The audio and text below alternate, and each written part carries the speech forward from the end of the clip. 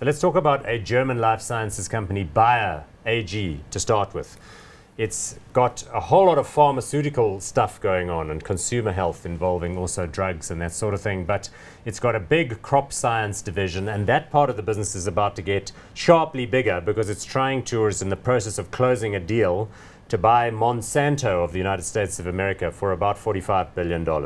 When it does that, it will be without doubt the largest player in the crop science, seed and fertilizer market, but also critically in the weed killer market, because they'll then own Liberty and Roundup, two core products that are used to control weeds in the farmlands. You see, that's how it works. Market capitalization of Bayer, as it stands without the Monsanto deal, is 78.38 billion euros. So these days, euros, dollars, they're about the same. I guess you can just use the same number. Certainly, yeah. That's quite handy. Price to earnings ratio 15.99, dividend yield of 2.75. Joseph, an overview. I mean, let's assume the deal goes ahead. So that puts them right up there as one of the major suppliers to the global agri-industry.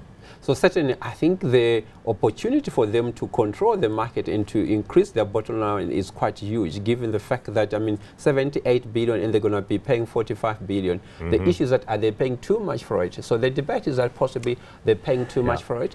But if we look in terms of where we are globally, okay, agriculture or food production has to be one of those industries that is going to be lucrative. As we mentioned, 1.4 billion people in China, 1.3 in India. So if they can come and say, well, we can supply you, with all your agricultural requirements, fantastic, in terms of obviously trying to... And they are a big player in India. They've developed certain rice strains which have been, because they also do genetic engineering, not only obviously of the seeds. Well, it's the same thing, I guess, as when you're selling the seeds. Because we know what kind of seeds they deal with here. So corn, for example, when Monsanto sells your crop, each individual kernel has been wrapped or covered, or coated rather, in a kind of blue outer wrapping, which is resistant then to borer beetles, and it's drought resistant, and has been genetically engineered. Plus, it's genetically engineered not to respond to the weed killer.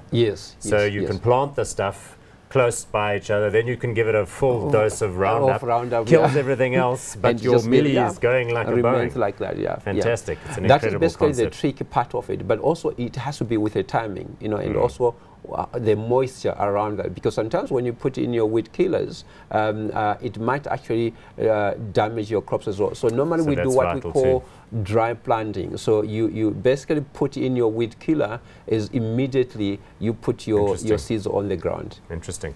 Let's have a look at the share chart, because clearly when you're a sizable company, but then you start making overtures to a competitor, and you're going to pay a big number for them, and you're going to pay a premium, because Monsanto is trading at around $100 a share, but I think the buyout offer is at about $128 per share. So Bayer has softened a bit because people are worried that they're going to put their own balance sheet under pressure as a result of the buyout.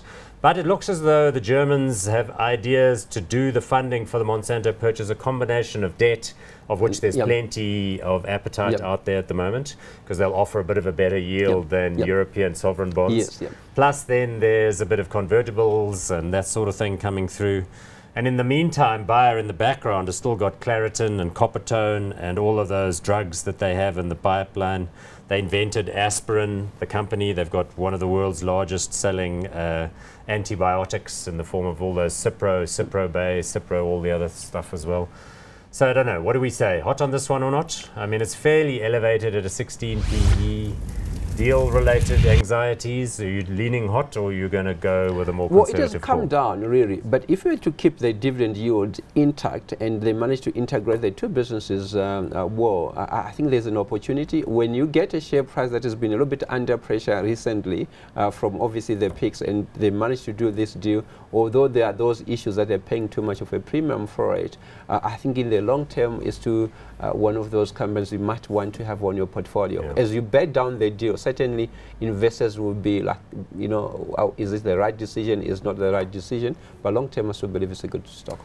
Okay, so let's give it a hot. I will just point out as a small aside that when Trump got elected, the stock price of both Monsanto and Bayer went up a little bit, because the general view appeared to be that he hadn't said anything nasty about them and their deal. Exactly. There were a couple of other deals on the water, like AT&T's deal to buy something. What are they trying to buy? Time Warner or something, yes, which Time Warner, he'd sent some negative things about. So that went down a little bit. But this one appears purely because the media didn't like him during the election, so he was going to say anything. Plus, he seemed to think that it would be too big or something, but he didn't have anything to say about the corn business. Remember, he was appealing to the farmers, to the county people during his election, so he needs to be able to make sure that he's promoting agriculture and anything that has to do with small businesses and obviously the American guys. Right, in the rural areas. Okay, good. So we're going hot on buyer, one to watch.